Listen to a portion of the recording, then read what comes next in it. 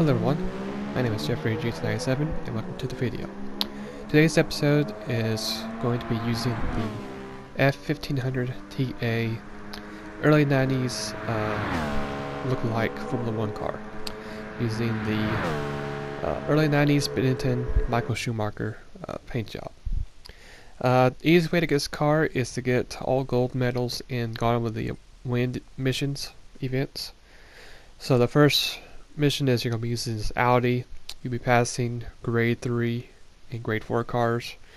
This next challenge here, combating the wet tire wear.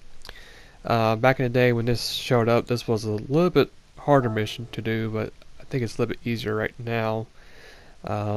Here's all the stats on that particular mission. I guess the best car to use, as I'll show you what I got from my garage, it's probably going to be the BRZ Subaru car. Might be the best. Back in the day, I used the Viper for this particular mission, but I really highly suggest the Subaru BRZ. But everyone has their own preference. But I really think the BRZ might be the best choice for this particular event. Next we have this mission with the guy F1. Then you have the drag race against the Viper. The easiest car to use for this particular mission right here is, I'll show once again my garage. I have all these different cars, but definitely the easy go-to car for this particular mission.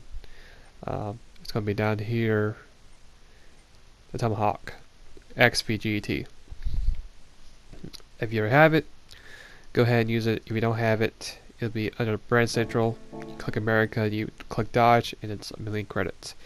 Then you have the fuel mileage with the Bugatti Veyron again, Nürburgring, Northcliffe. Then you have this tricky mission right here, the pass, using the F1500 TA on a wet, damp Spa racetrack. Then you have the One Lap Magic with the FXX Ferrari, and then the last one is the drift mission with the Viper Grade 4 at Daytona Infield Racetrack. I believe that's the track that is on. I might be wrong on that, but I'm not too sure. It's been a while since I did that mission.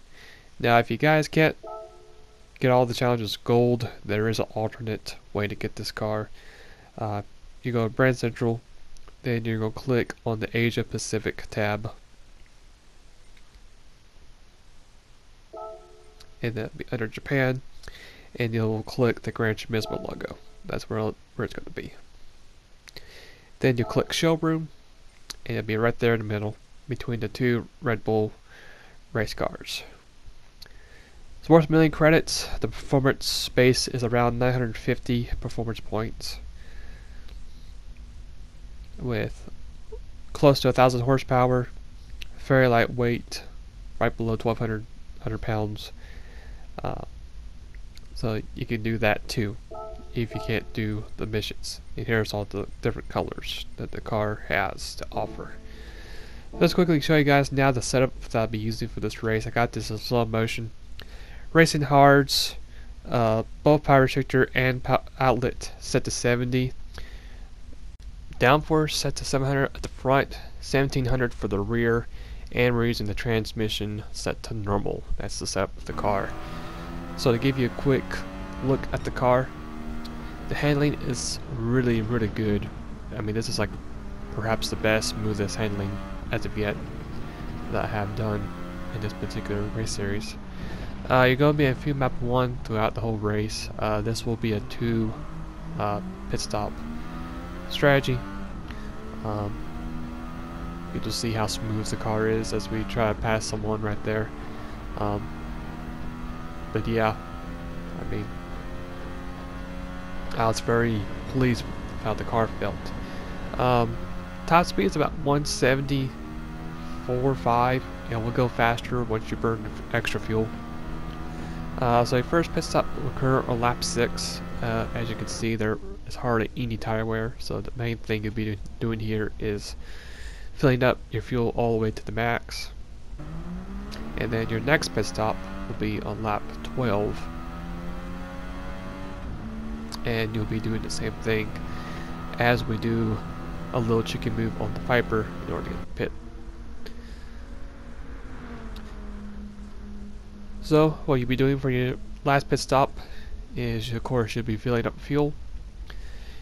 I suggest you just fill it up probably 3.3, 3.2 laps. If we just shortly past the little icon. And always to make sure and remember to check behind. Just make sure you have enough clearance to get back on the track. And that's basically it for the race, as we get this race done in about 24 minutes and 42 seconds. So it might be the slowest car yet, but the handling is supremely good. Great tire wear. We did 134.377 for our fastest lap, 24:42 total time, which is the slowest yet that we have done. Anyway, hope you guys enjoyed the video. Hopefully this will help out in your grinds at Sardegna. And I'll see you guys later. Have a good one.